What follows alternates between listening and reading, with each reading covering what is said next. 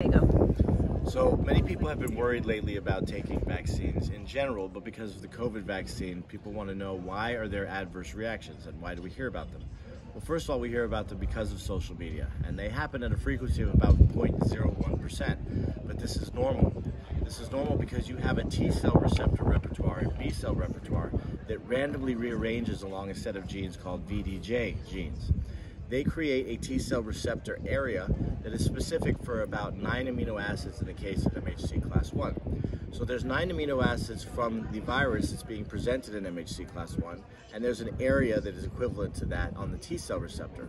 Normally, we would not supposed to see 9 out of 9 points in that antigen. So if you think of my fingers as 9 fingers, the promiscuity of antigen response is such that you should not see 5 out of 5 antigen points or amino acids in that. Generally, you would see 2 to 3, maybe 4, but those who do see 5 have what's called a superantigen reaction. That causes an antigen cascade, or what's called a cytokine cascade, that can be very dangerous and can kill some people.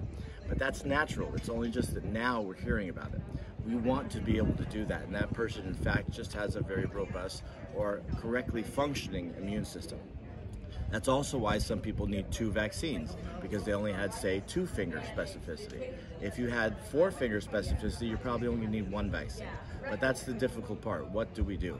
That's also why, if you've had COVID and had a mild response, you probably only need 1 vaccine, because you've already seen the antigen and you're just trying to restart that immune response. So I hope that was clear. I'll try to make a nice animated video later, but my name is Duncan Ross, PhD, and I am here at the beautiful Four Seasons Resort in Orlando, Florida, at the Bill Seed Science Retreat.